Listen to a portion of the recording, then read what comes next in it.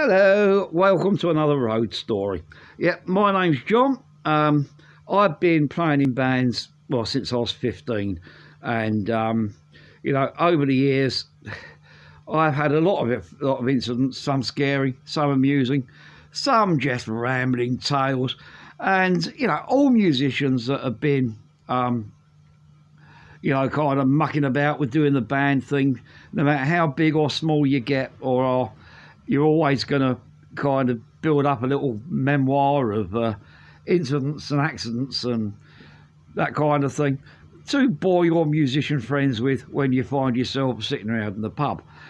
So, I did one last week and people tend to like it, so I thought I'd do another one this week. I play in a band called Alien I'm playing two bands at the moment. There's Alien Stash Tin, who's a sort of my main band, the kind of space rock, psychedelic rock, bit of metal thrown in as well. And then there's Zob, which is an out-and-out punk band. And I also write as a kind of unofficial lyric providing member for a band called the Gravity Wave Riders, who's another kind of psychedelic band. Not kind of friends of mine playing that I kind of write the words for. But anyway, this story refers to Alien Stash Tin and is from about 10 years ago. Now, I also am a radio DJ, and through my kind of dealings with a radio show in Bristol on BCFM Radio, Sunday Rock Show, details for that, and my other show on Astro Radio down below there as well, as is the details for Alien Stash Tin. Or they're going to be over there on Facebook, or is it over that way? One of the two. Anyway, we'll do the finger dance. Well, Mrs. complains if I don't do a finger dance every episode, yeah. But anyway, I made contact with a band called Void. Now, Void, now getting quite famous. They're now called, they changed the name to the Scarlet Rebels, and they've had chart albums and singles, and, and good luck to them. Not jealous in the least, because they are a lovely bunch of blokes, and if anyone I've come across in the music business deserves huge success, it's those guys. Hi guys, if you're watching. But anyway, through me contacts with Void, I started making contacts with kind of venues and people and bands and that from West Wales. And cut a long story short, it started off with Alien Stash Tin, started going over and playing lots of gigs over in Wales, especially west of Swansea, Llanelli, Ammanford, all that kind of area. And, we began to build up quite a bit of a little following over there, to the extent that we could get bigger crowds over in West Wales than we could in Bristol. But anyway, two of our regular supporters over there, a guy called Di and his Mrs. Errol, they heard that we were heading over one Saturday to play at a place called the Casbah in Llanelli, a venue that we now sadly defunct, but we played there quite a few times. And we got many stories of the Casbah. But anyway, when they heard we were playing there one Saturday, they turned around and said, well, a friend of theirs wanted something special for their 50th birthday. And could we go and play at in a place called My Stag, right up in the valleys over there, in the Western Valleys. And say, as, kind of a bit of a birthday present to them. They'll cover our petrol and give us accommodation, a few beers and a bite to eat. Well, the Casbahs are paying gigs, so we're always up for a bit of a party. So we said, yeah. So we booked what has now become known as the Wild Welsh Weekender. Now, at the time, our regular drummer, Bruce Morgan, was unavailable. I think he might have been on holiday. So we got our previous drummer, a mad French guy called Brice Harvey, came back. He also plays with my punk band as well, so I'm still in touch with Brice. But he filled in for the weekend. And Friday evening, about tea time-ish, we all packed up the van and we shot off to my Stag. Took a bit of finding. My Stag's a little tiny Welsh mining town, stuck up some valley somewhere. And, you know, I've lived in Wales. I've got a lot of friends in Wales. I'm not being disrespectful to the Welsh, but, you know, sometimes those valleys can go on for miles. So we drove up, we went through the main town, then we went on a bit further up the hill, until we found the venue we were playing at. Now, the name of the pub was the Something or Other Tavern. It's one of these Welsh words with too many vowels, not enough consonants, and you know, I'm sure they name them, the Welsh name their pubs and towns sometimes like that, just to confuse us English. But anyway, everyone called it either the Bryn or the Bran. Now, before I recorded this, I did spend a little bit of time looking for the venue, but couldn't find it. So I presume it's one of the casualties, either of the pub closure wave or of COVID. But anyway, whatever happened, the pub's not there anymore, which is a shame because it was quite a nice venue. Very rough and ready, very spit and sawdust, but it was, yeah, put it this way, you went in and there was a baseball bat beside the stage, which the landlord told us. Don't know if he was joking or not, but he said, just in case. Yeah, I kid you not. But anyway, we loaded in, we set up, and this Bryn or Bran, whatever it was a kind of L-shaped place. We were playing at one end of the long leg of the L, and then it went up. The bar was at the corner, and then it went up and turned. And down where we were, there was a load of bikers and hippies and punks and all the kind of people that turn up to rock gigs. And we got a particularly good turnout because word had got out that rather than their normal standard cover bands that I used to get in there regularly, there was an English band that had albums out that were playing at this pub. So it was the dogleg end where we were playing was pretty full, as was the top end. Now the top end was a very typical Welsh pub, rugby boyos and, you know, retired miners and, you know, working class spit and sawdust sort of the earth type characters. And, you know, they were tolerating the noise we were making, and, you know, and the landlord was happy because he was selling lots of beer and all this sort of thing. And we're on stage, we're giving it 19 to the dozen, and we're going down really, really well. Now, those of you that have seen Aliens Stashed In will know what I'm about to say. Those of you that haven't, I better explain. On our first album, there's a track called Just Another Soldier's Song, and it's a bit of an anthem of ours. Primarily because the chorus just goes, fuck you, fuck you, fuck you, fuck you. It's an anti-war song, and it's about, you know, putting two fingers up to the governments and politicians that are going to send you out to die. And this song, it's probably one of our best known tracks. And, you know, we always close our set with it. If we don't, it doesn't work anywhere else in the set apart from the end. And if we don't close it with it, we get complaints. Occasionally we'll end up at a festival where we get asked not to play it because of, you know, family audiences. And we're happy with that, but you can guarantee if every time we don't play it, we have to answer to a couple of the fans afterwards. But anyway, we go, the song starts off nice and kind of acoustic, and it goes on about, you know, soldiers throughout history being called up to fight in the various wars, and it references Vietnam, World War I, World War II, you know, the Zulu Rising. Lots and lots of wars from out the world history are referenced. Then it cuts into the big play out bit at the end, which has the anthem, fuck you, fuck you, fuck you. And, you know, I swear at the audience, I'll give them the bird, I'll give them the V's. They throw it back. They swear at each other. We swear at various members of the band. We swear at the bar staff. Everybody just has a big party jumping around swearing at each other. Yeah, maybe not very sophisticated, but it's fun. Anyway, we just before that bit, there's a bit of a guitar solo. So I'm sitting there, and I'm on rhythm guitar at the time on this particular point, right in the riff.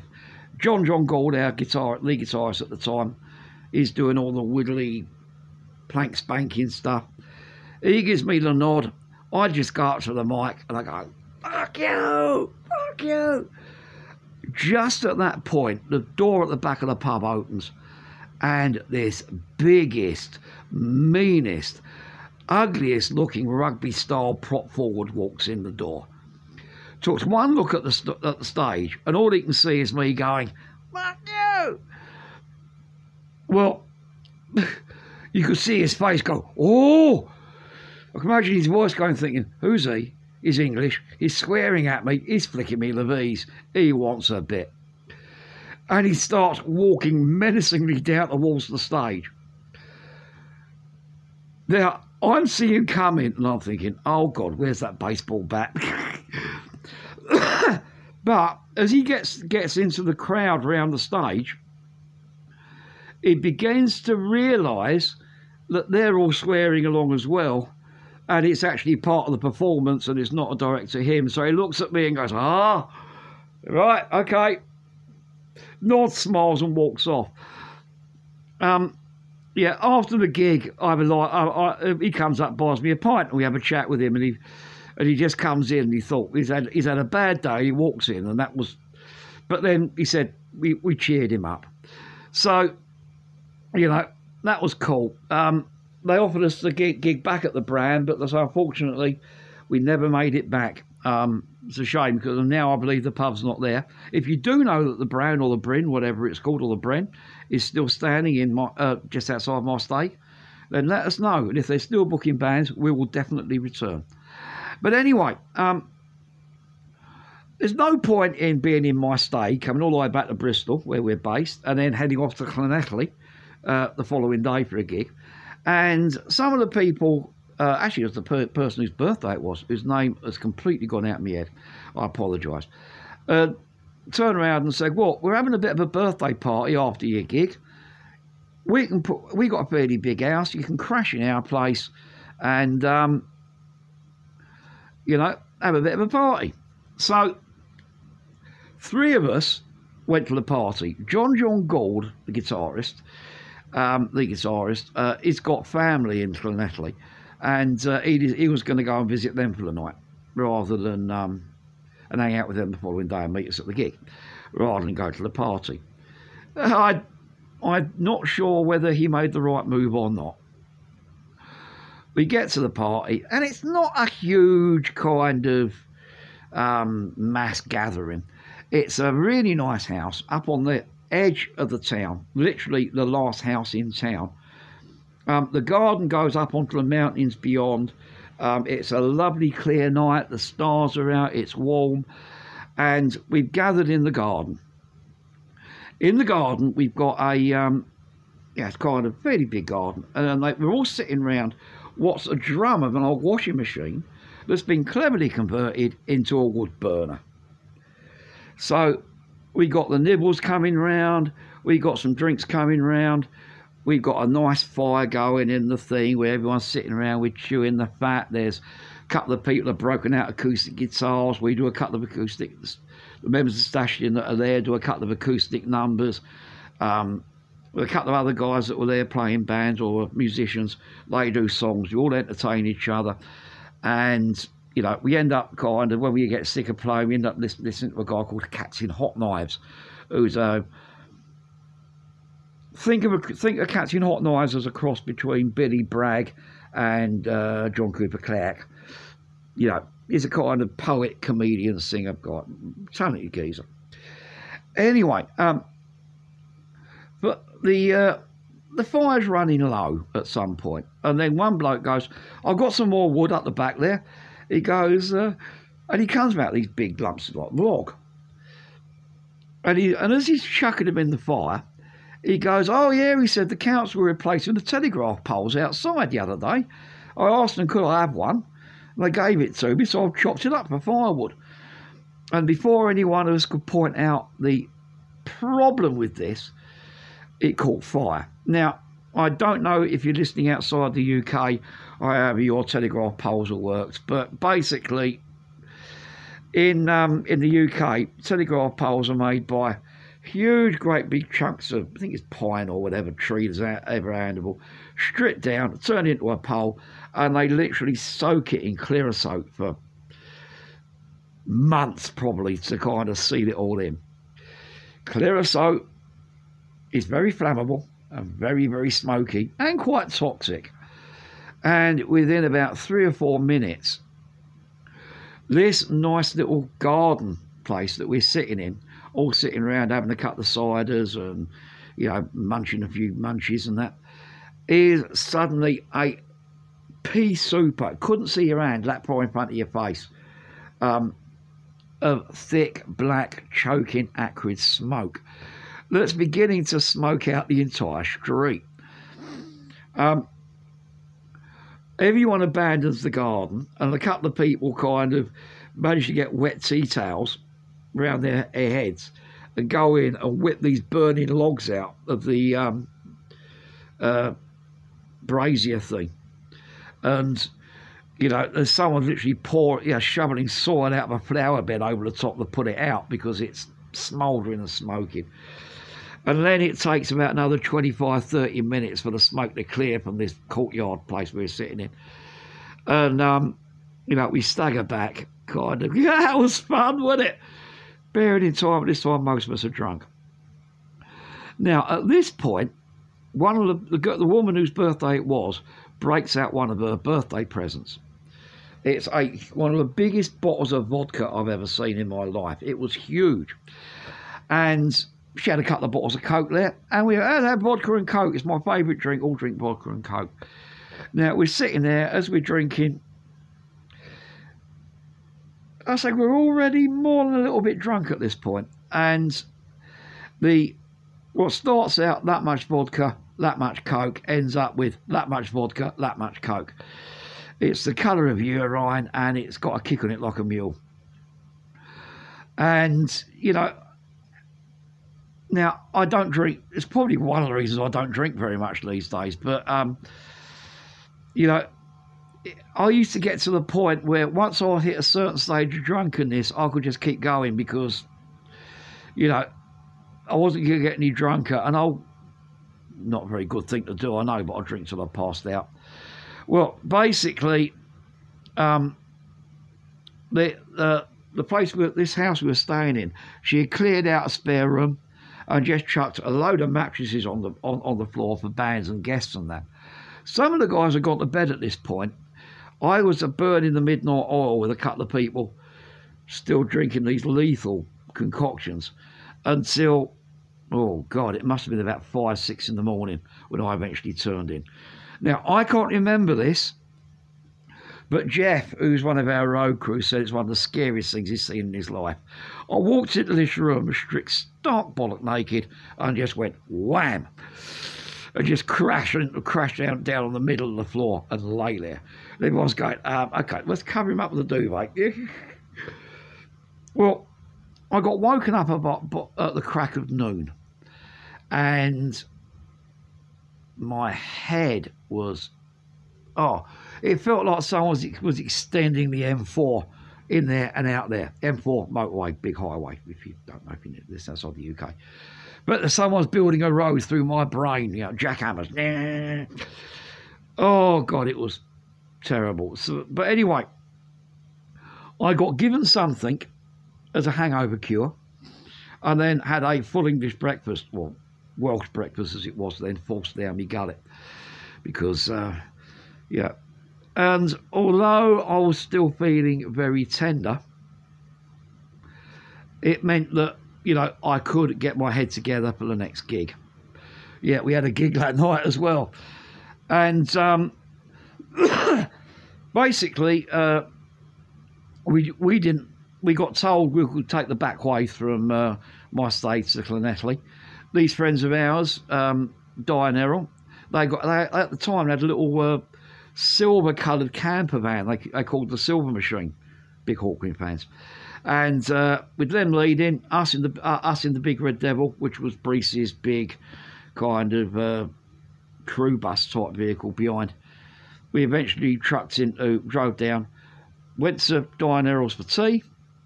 They gave us a bite to eat and a cup of tea and helped us get our heads together a bit more. And then we turned up at the Casbah for the gig. Now, John's there, our guitarist, who wasn't at the party. And he's kind of quite, happy. He's just spent the day with his kind of family or friends, whatever it was, doing stuff in the Netley and catching up and all this kind of thing. The rest of us walked in looking like we'd been hit by sledgehammers. And, we set up, we sound checked, the support band arrived. Now, the support band were a kind of alt-rock band, a heavy alt-rock band called The Effect. And lovely, but only youngsters. These guys are about 17, 18 years old. And basically, they went on stage and they played a blinder. They won the audience over. They went down the storm. Well, our local lads and had their mates in the audience, so they did have a bit of a home field advantage. But they played a blinding gig, and then we staggered on, still feeling the effects of the gig, the party the night before, and blundered through a set the best we could. Not our best ever performance, but we managed to hold it together. And it's one of these things when you're on stage, even if you're not feeling 100% when you go on, if the crowd starts picking up on what you're playing, you can normally feed on the crowd's adrenaline, which is roughly what happened. We staggered through to the end and packed up and came home. And nice long drive back to Bristol, kebab. We always have a kebab from Shazzy's Kebab Shop on Church Road in Bristol. Advert. Lawrence Hill, Shazzy's Kebabs. Next to the Packhorse pub. Had a kebab at Shazzy's. And then I had my radio show the following day, BCFM. And put it this way, it was prepared, that show was prepared on the fly, because trying to sleep off the effects of the alcohol and the sheer exhaustion and the adrenaline come down from the previous 2 days, I didn't actually, I got to bed about 3 in the morning by the time we got back from Llanelli, and I didn't wake up until about 4:30, 5 o'clock in the evening, leaving me only about 2 hours to get a show together before I had to go out to the radio station. So, but I survived, and and it's one of those weekends that's kind of we reminisce about when we're sort of like hanging out with the lads and that. So hope you enjoyed my my latest road tale. I'll be back next week with another one. I haven't forgotten doing my album reviews. They're coming back in a month or two. I'm just taking a break. I was getting a bit album reviewed out. I've still got plenty of stuff to review though, so I'll get back to that later. And and some of these stories I'll be telling you over the next couple of weeks may not always be mine. These may be just things that happen to friends of mine.